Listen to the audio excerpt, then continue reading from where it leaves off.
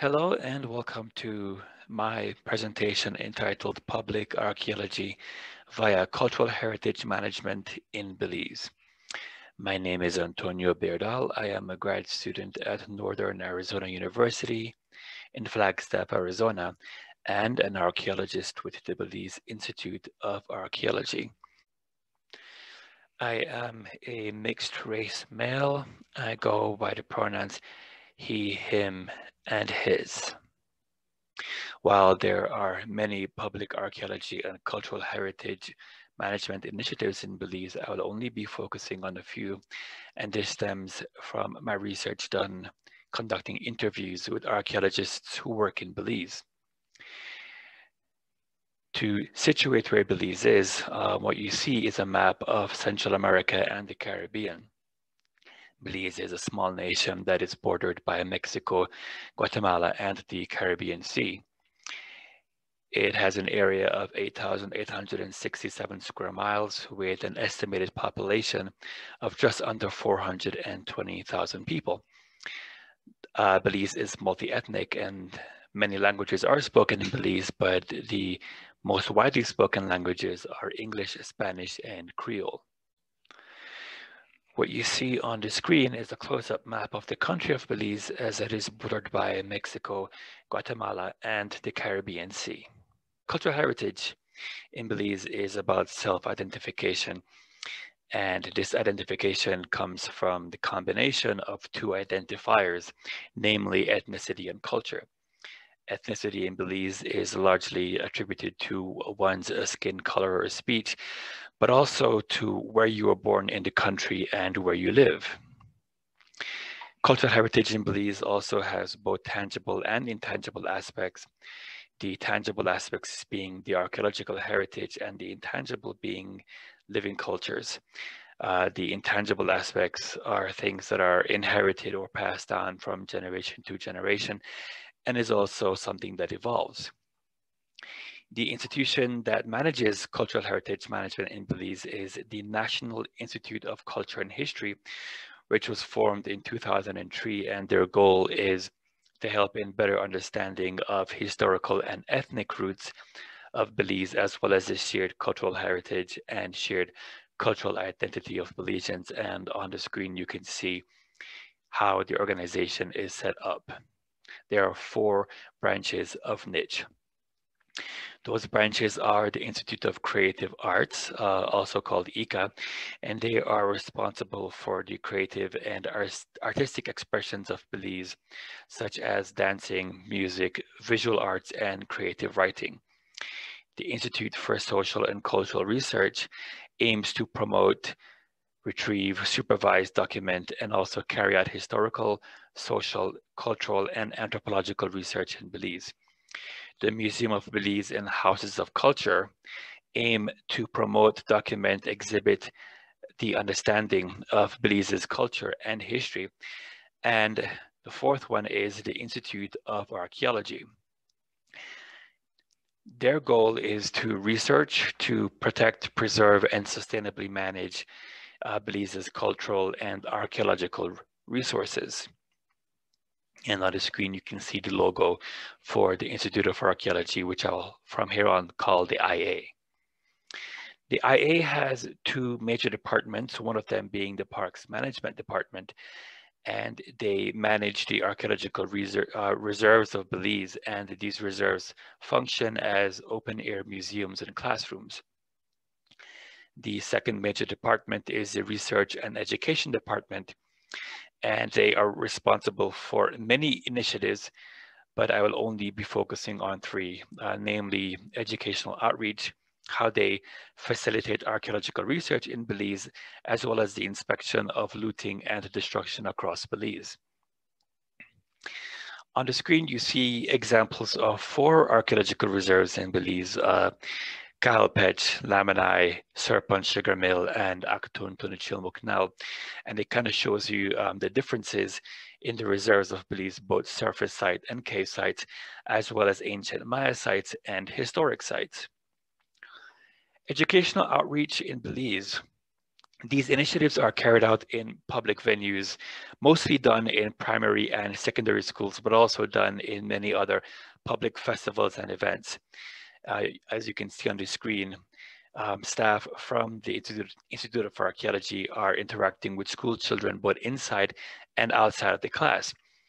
These initiatives have been largely successful. The IA manages to reach thousands of Belizeans every single year, and these are carried out by very interactive displays by lecturers in schools. And they enhance how many people they reach by partnering with other institutions under niche such as ISCR and the Museum of Belize. The images that you see on the screen show two different venues where I interacted with school children of Belize. The one on top was an interactive activity where the school children got to dig inside a mock excavation unit and get the experience of archaeological field methods. And the image below that shows just an artifact display, kind of like a show and tell, where the school kids come to learn about the different artifacts that we found in Belize. Despite having these successes, there are some shortcomings. One of them being a shortage of resources, especially shortage of staff.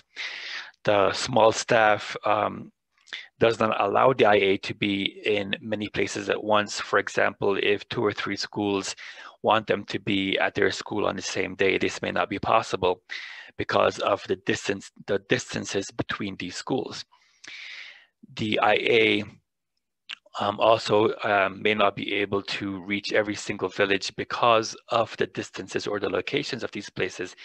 And certain segments of society may not invite the IA to be a part of their community or to come and give presentations in their communities simply because they're not interested in what the IA has to say. And this is largely because there are not enough tailored presentations being done. The IA, although they have a really good record of being involved in schools, they lack involvement of what is being taught in the schools and also lack involvement in the materials that are prepared for use inside the classrooms.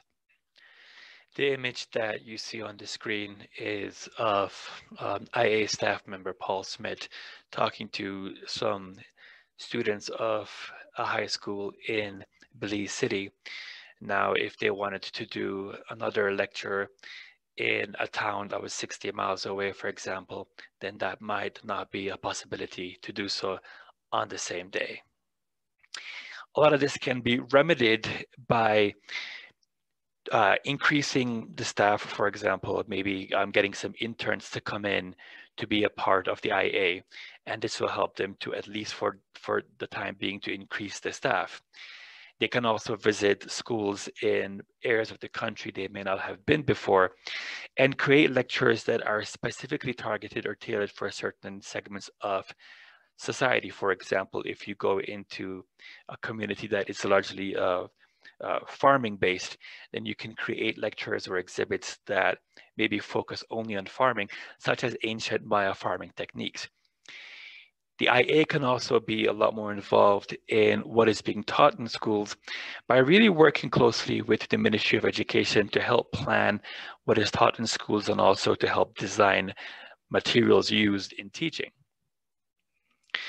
The image that you're seeing on screen is the IA conducting a very tailored presentation. This was when they targeted members of their own staff, the rangers and managers of reserves across the country.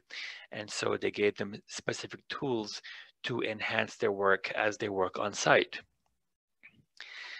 The IA helps with the facilitation of archaeological research and how information is disseminated to the public. These archaeological projects that come in every single year, about 20 of them, and this is pre-COVID and hopefully very soon post-COVID. These projects also serve as cultural heritage managers because they hire Belizeans to work with them, and some of them actively train young Belizeans in archaeological field methods.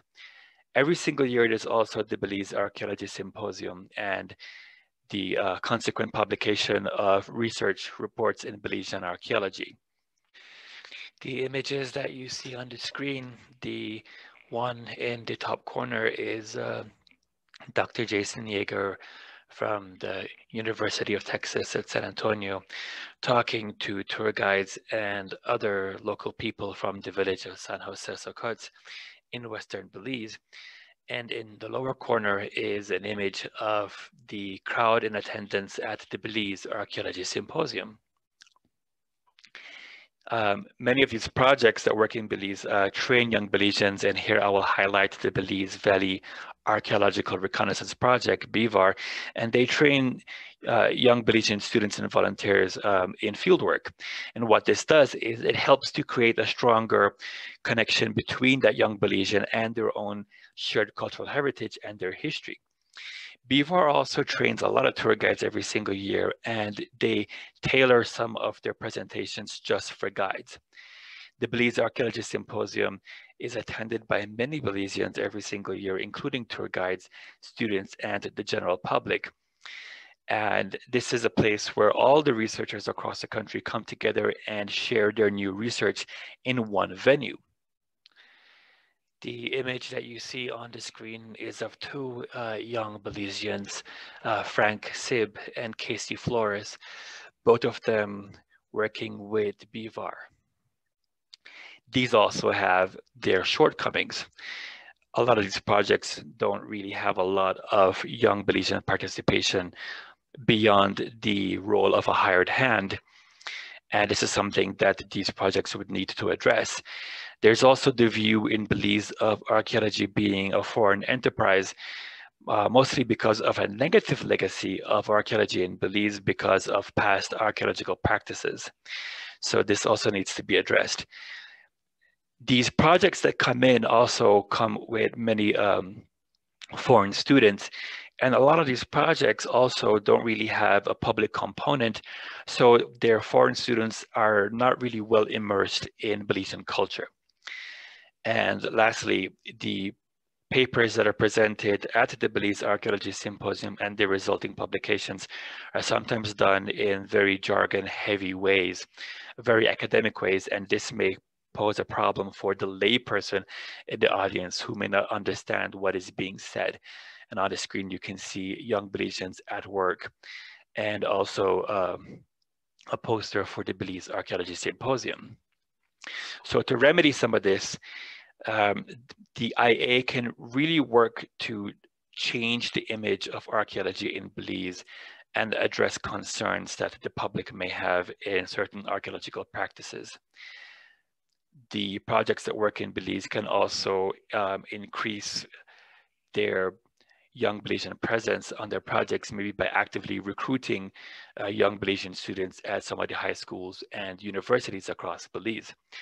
They can also include a public component in their field schools so that their students can have a greater immersion in Belizean culture. And in regards to the presentations that are done at the Belize Archaeology Symposium and the publications, the presenters and the writers can take into consideration that many members of the audience are non-archaeological in nature and that they need to remember this fact when they present their findings. The images that you see on the screen in the top corner are a bunch of young Belizean kids and students working with me at the site of Cahalpech. And in the lower corner is a foreign student who worked in Belize from the University of Texas, San Antonio, Jacob Lozano, and he said that this part of the experience was perhaps the most rewarding for him. Just like any other nation that has a lot of archaeology, a lot of archaeological resources, Belize is no stranger to looting and destruction. To target this, the IA has launched an anti-looting campaign, and this has led to an increase in the reporting of looting and destruction and vandalism of sites. This also led to a legal binding agreement between the governments of the United States and Belize to fight illicit trafficking of antiquities. And this also led to the restoration of 2 sites in Belize that were in danger of being destroyed by the encroaching settlements around it. And on the screen, you see the site of Santa Rita, and that structure was restored by the IAA. And you can also see a poster that is used in the anti-looting campaign. Once again, the limited resources poses a problem for the IA because they can't be all over the country, and sometimes it's hard to access certain parts, especially where destruction of sites may be occurring. The penalties for destroying sites and the penalties for buying and selling antiquities are also very weak in Belize. So this is also one of the shortcomings, and many Belizeans caught in the act of selling or buying antiquities or destroying monuments also claim ignorance of the law.